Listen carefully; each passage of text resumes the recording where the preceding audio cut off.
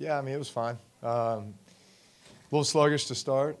Obviously, it took us a little while to get going, but nice to be able to punch one in there. I guess what was that, beginning of the second quarter? Could have got longer, but you know, it's just at that stage where you're kind of chomping at the bit, ready to go. But you know, we had a plan in place that was, you know, to play a certain number of snaps. That was the number of snaps we played. It's, you know, it's just once you get in the flow of things, you know, you start having fun. Getting a touchdown, though, makes it a lot easier to come out of it. Yeah. You want to end on a high note. But listen, we've gotten a lot of good work done this camp, and a lot of good work done this week with the Chargers, practicing against them for a few days. You know, would have liked to have maybe scored more than once tonight. We had a couple opportunities. Like I said, just took us 2 or 3 drives to get going. But glad that we were able to get the points that we got, spread it around. You know, everybody got some touches. So I think it was a productive night. Just forced it. Got a little over-aggressive.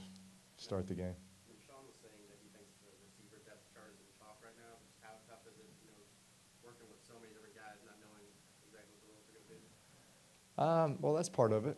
You know, we're got a couple guys that. I mean, listen, you wish you could keep 7 or 8, right? I think there's 7 or 8 that deserve that, but unfortunately, you know, it's I don't know how many we're going to end up keeping at the receiver position.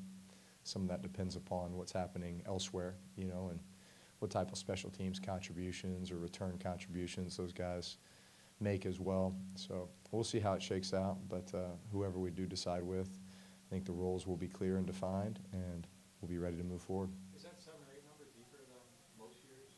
Is there more depth there than maybe other years? Yeah, you know, I feel like there's some guys that have been in the system now for a little bit, you know, and so maybe they already have 2 years of practice squad under their belt, or a year, or you know, kind of playing a limited role over the past couple of years. But bottom line is they have a couple of years in our system, and so then there just becomes more confidence and more of a comfort level, not just in the system, but you know, me with them, and so I feel like I've got some pretty good chemistry with a lot of guys. Wish we could keep them all. Is Austin Carr one of those guys, and how do you feel like he did? Yeah, I think he's come along. You know, ever since he came in last year, you know, everything was pretty well set, you know, with the depth chart last year. But he, you know, he got a few opportunities last year, not many. I think he's definitely made the most of his opportunities thus far this preseason, and made some plays tonight. You said sluggish. Did you mean sluggish the whole offense, or you meant you felt a little sluggish? I think all of us. I mean, I know I did. But just talking with some guys, you know, to start, it just didn't feel like we had the tempo that we usually do. You know, the execution wasn't on point like we wanted. So that's what I meant by that. Is that normal for preseason for you? Yeah. I think you got to shake off the rust a little bit. You know, get under the lights, start playing games again. How much work do you think you need, like, to be ready by the time the regular season rolls around? However many snaps I get. No, but like this isn't something where you couldn't be just thrown in there week 1 without any preseason.